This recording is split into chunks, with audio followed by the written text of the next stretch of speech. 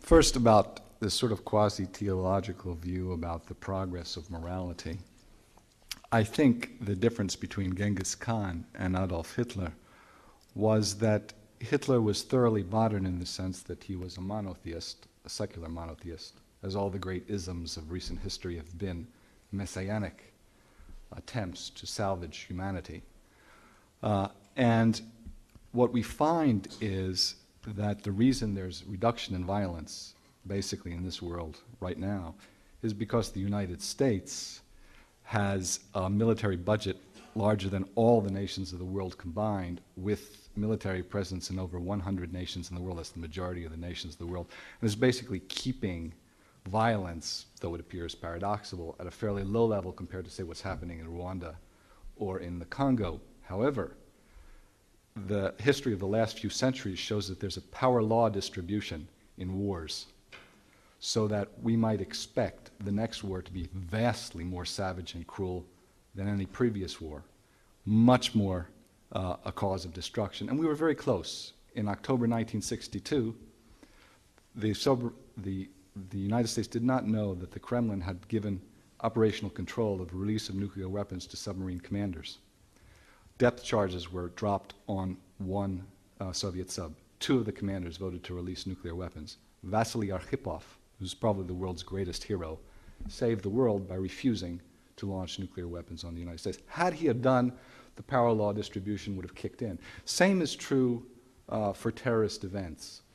So I think in terms of things like reduction of violence and even morality, I don't think Hitler is an aberration, and I don't think the next phase or phase shift is predictable. And we know from this power law distribution that most of history's changes is a result of these infrequent, massive wars. Second point, I want to... What's the variable in your power law distribution? What are you measuring that? Number of casualties per event. Per incident? Yes. And as far, I think you're right on with respect to the stickleback principle of human culture. That is, most of human culture is byproducts. Lipstick works as a byproduct. Pornography, I mean, why do we look at or get hot and bothered by pixels on a computer screen? Or wood pulp certainly doesn't have reproductive value, but it works every time. Why is McDonald's so good at giving us fast foods and sugars and making us so fat that we explode? Just like the frog. My kids used to give frogs little dabs of paper till they exploded because of their release mechanisms. But I think that helps to explain why the problem of religious violence is not a problem of belief. The problem of religious violence is a problem of group dynamics. If you look at suicide terrorism, just as an example, you find that the mode is 8 members of a squad. You can never predict, there is no profiling across any suicide groups. They're generally well educated, they're positively correlated with science education, for example. The most representative category is engineer, followed by physician, although that's the same 2 groups that rank religion highly in the National Academy's study. But what you find is this. Within any such group, they're remarkably homogeneous. They eat alike, they dress alike, and you can usually crack a cell, if you're an intelligence operative, by figuring out what food they eat and whether they belong together on a soccer team. And what they do is they create a group of fictive kin that performs as a family, just like a platoon in the trenches, and sacrifice for one another the way a mother would for a child or a sibling for a sibling. And I think that explains what they're doing much more than simply their belief system. And you can get almost anybody to do that. You can get people to do that on the front lines in any war. We did one study with French Foreign Legionnaires where we looked at what happened to them over time. They came from all different countries. They spoke different languages. They stopped speaking their different language and started speaking French. They shaved off their body hair and slowly grew it back as they trained together, started singing French songs, growing the beard, putting on the kepi, and at the end you had a group led by a Waffen-SS officer and a former Auschwitz survivor who are willing to die for one another as a mother for a child. So this small group dynamics can create things like suicide, and in fact is the largest predictor of suicide, terrorism. And in terms of human groups generally, it is just the case that all political systems we know of are expressed in terms of fictive kinship. Well, what about those suicide bombers whose own testimony constantly refers to paradise and tomorrow I shall be in paradise, that kind of thing?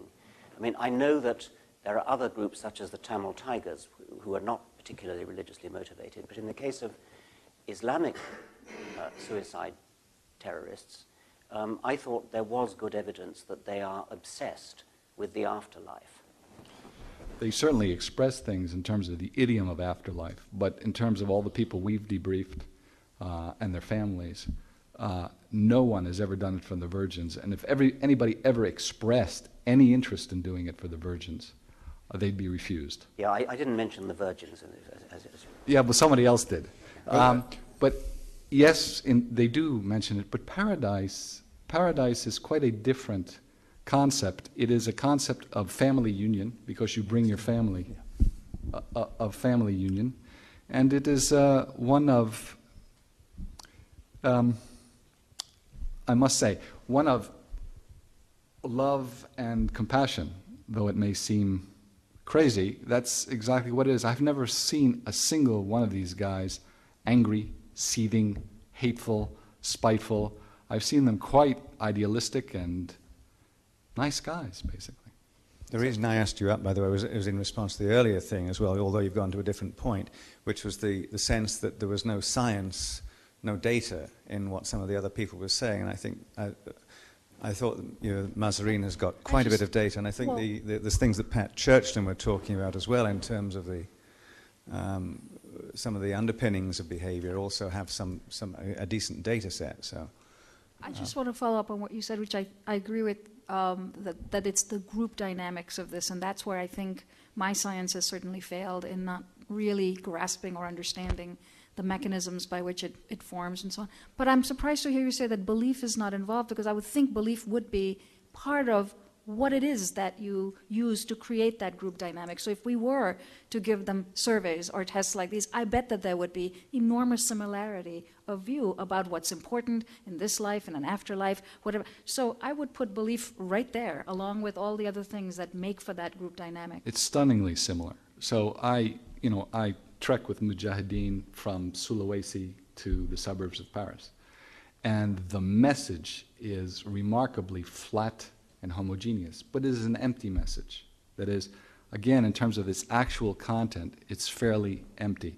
What you get is, within any one particular group, there is a very strong consensus and convergence in what their particular beliefs are in that particular context. But the whole religious ideology is basically a cipher. It is a signpost of communication, just like Mao's Little Red Book it was, without anybody actually knowing even what they believe. But what about the motive for, say, hating the United States in the first place? I mean, this obsession with women, this obsession with nudity, the obsession with the sort of fear of female sexuality, the obsession with hedonism, all these things which come straight from Islam. No, it comes straight from Arabia, which is quite different. It's a patrilineal, patrilateral society, so that all inheritance and obligations are traced through the male line in a segmentary lineage system, so that if there is any single hint of hanky-panky anywhere in the male line, all political prestige traced through 1,000 years, in the case of Arab families, 2,000 years, is destroyed. So in order to keep the political system strong, you cannot tolerate any possible hanky-panky on the part of women. And so women are eliminated that have any suspicion. Now, that ideology has mutated, has jumped, and one of the interesting things you find in places like Indonesia today, or Malaysia, is the Arabization, the re-Arabization of Islam, which is something quite different than Islam itself. Let me just say one more thing about Islam. People say that, oh, well, Islam had this golden age, right? And it disappeared. What happened? Was there a flip-flop of an essence? Okay? China had a golden age too. It stopped. All of a sudden it's starting again. Did Confucianism have a flip-flop of essence? No. What happened was there were massive waves of Mongols and other Asian hordes from the steppes and the Turks.